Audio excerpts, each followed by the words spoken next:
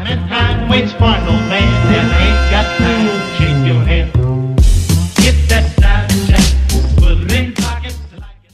What it is, guys, my name is Swifterrs, and today I'm extremely excited to be bringing you guys this absolutely outstanding video showing you guys some gameplay of some leaked footage of the long-awaited bank heists that will be coming to GTA 5 in the near future.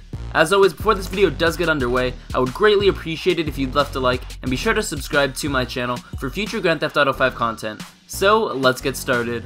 Now, as you guys can see, this is clearly not the bank heist gameplay, and I'm actually not going to be showing you any of the heist gameplay in this video, and the reason why I'm not going to be doing that is because I didn't want to get any copyright infringements or copyright strikes on my channel, so it would just be best if I didn't upload any of the gameplay to my channel. But what I have done is included a link to a YouTube video that will be in the description of this video that will take you guys to the full gameplay of the bank heists, and let me just say it looks absolutely outstanding, but the thing is, it is only a beta, so not everything is perfect. There's actually a bunch of spelling errors and a few other glitches in the beta. However, it is extremely awesome looking, and I cannot wait for the final product to be released into GTA 5 Online. Now, the gameplay that I'm going to be showing you guys, or at least have provided for you in the description, was actually supplied to me by a fellow GTA 5 YouTuber. His name is TrevCraft Pro. A lot of you guys may already know him. He specializes in mods and hacks for the game, so if you guys would like to check out his channel, a link to his channel will be in the description of this video, along with a video to the full bank heist gameplay.